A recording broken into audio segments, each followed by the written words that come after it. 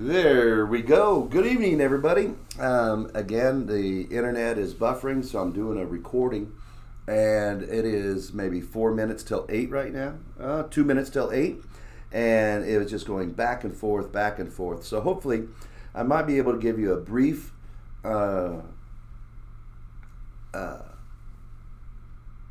reflection, and then so you can listen to it here within maybe 20-30 minutes and still get to bed at 9 o'clock. That's my hope for you, right? All right, so let us begin in the name of the Father, and the Son, and the Holy Spirit. Amen. I believe in God, the Father Almighty, creator of heaven and earth, and in Jesus Christ, his only Son, our Lord, who was conceived by the Holy Spirit, born of the Virgin Mary, suffered under Pontius Pilate, was crucified, died, and was buried. He descended into hell, and the third day he rose again from the dead. He ascended into heaven and is seated at the right hand of God the Father, the Almighty. From thence he shall come to judge the living and the dead. I believe in the Holy Spirit, the Holy Catholic Church, the communion of saints, the forgiveness of sins, the resurrection of the body, and life everlasting. Amen. In the name of the Father, and the Son, and the Holy Spirit. Amen. Today is day 31 in our 33 days to greater glory with the Father. And the three words that Father Gately presents to us again is love, truth, and Father. Love.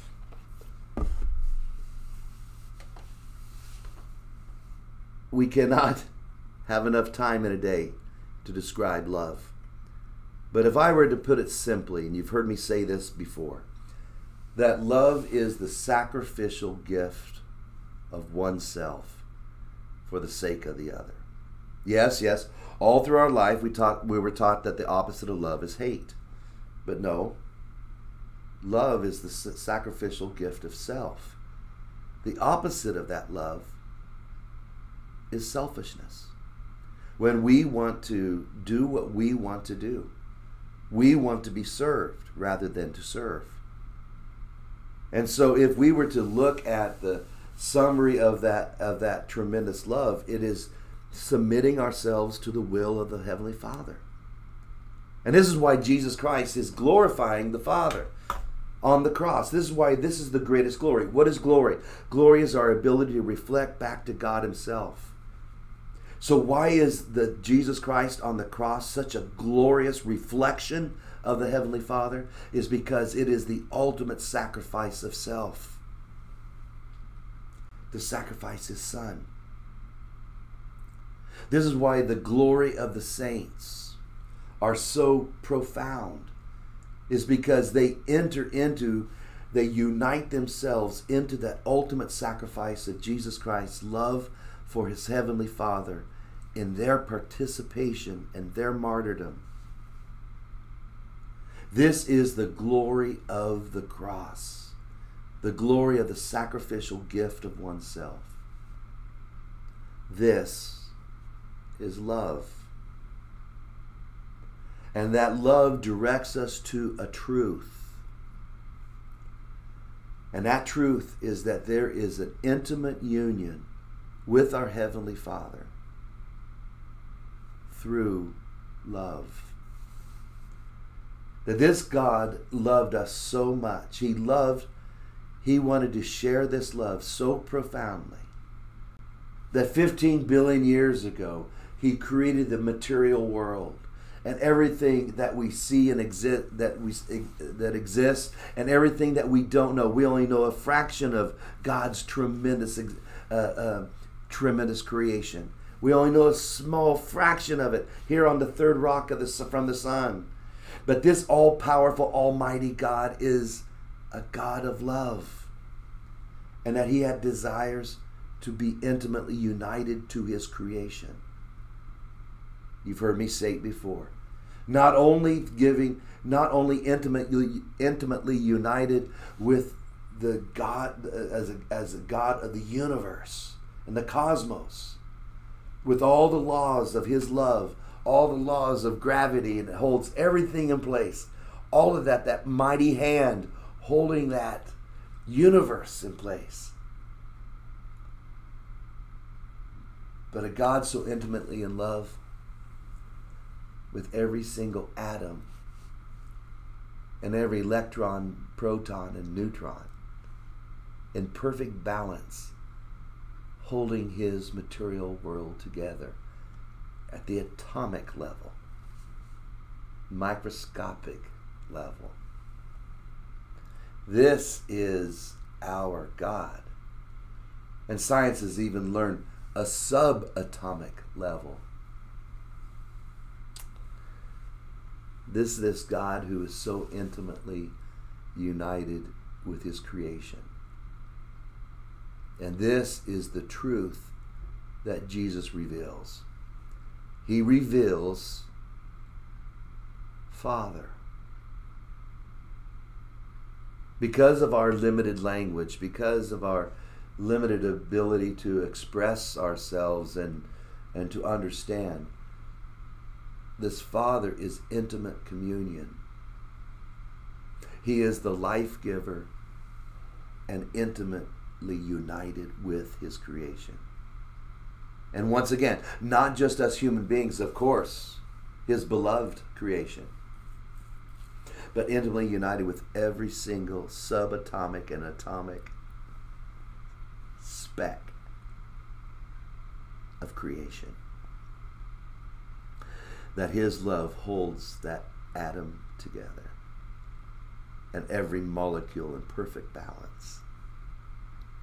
This is the truth that Jesus reveals. A truth that God is with us. God is with us as Father. One who provides, one who is so almighty that even the wind and the seas obey him. This is the love, and this is the intimate Father uniting with us. And so very briefly tonight, we look at this tremendous gift that's been revealed to us through the person of Jesus Christ. That this God is not at a distance. He is not a God who can be controlled. He is a God that gives himself completely and totally to us by giving us his Son, who gives himself completely and totally to the Father and to us. And in this intimate union, this intimate communion, so profound, we call it holy. And that leads us to tomorrow. Tomorrow is that holy communion. And what I'm going to do tomorrow, as we go deeper and deeper into these final days of preparation, is I'm going to take tomorrow and put them all together. And what I'm going to do probably is do the recordings probably in the morning, and then schedule them to be released. Probably one in the afternoon and the other one to be released at 8 o'clock, maybe Saturday night. So I'm going to do both of these.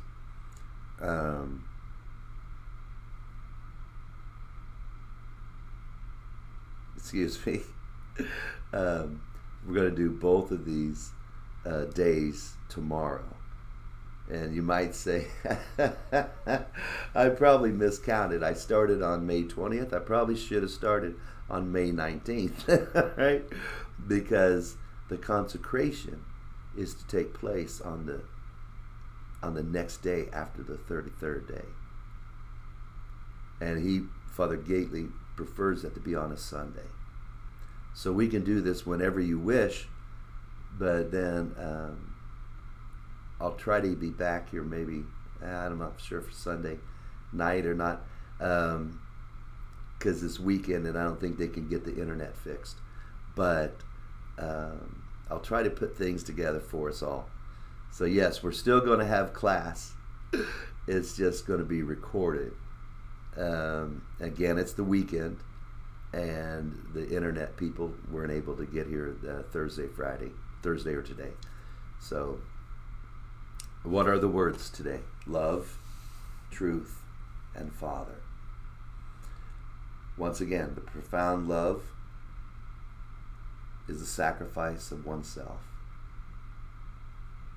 The truth is the great revelation of the God all-powerful Father unites himself to all creation in a particular way to humanity through his incarnate word. To reveal what? To reveal that he is our Father. And with this love, with this truth, and with this intimate union called Father, we're called to go out and share that reality with those we encounter. I'll close with this, today's meditation. Love. Do I hear the Father say, "You are my beloved"? Let's hear it now. Rest in that love for a moment. You are my beloved. Truth. In my daily life, do I look up to heaven as Jesus did and say from my heart, "Abba, Father, I trust in you"? Can I start living that truth by offering that prayer today? That God, I trust in you. That no matter what comes my way, I know you're my Father. Number 3. Father, do I live the truth that God is my Father, such that his love is enough for me right here and right now? That it can heal all wounds?